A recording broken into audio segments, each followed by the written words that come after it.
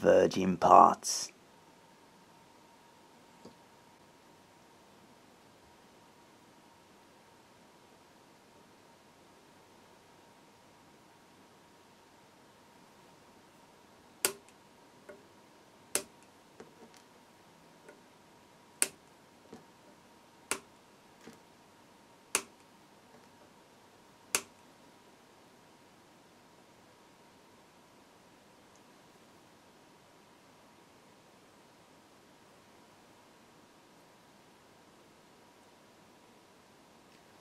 There we go. So, I'm ready for the first power up. Here we use nothing. Lovely. And we'll take a load. Like a champ. Alright, so with everything seemingly working, let's see if this guy can take a bit of a higher load.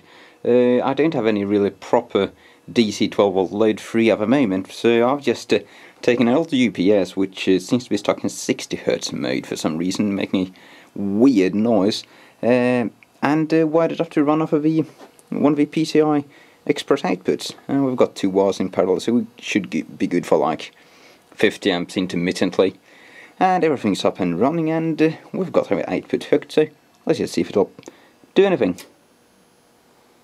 Yeah, that should be a 100W light bulb drawing about 10 amps. Now let's switch on another one. 20 amps.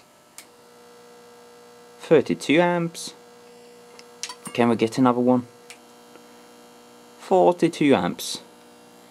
And this is a really horrible load to drive off of a computer power supply, since this UPS is going to draw pulses of current at a rate of 50Hz, and these guys aren't really made to handle that, but it seems to be chugging along just fine, drawing 550W from the grid.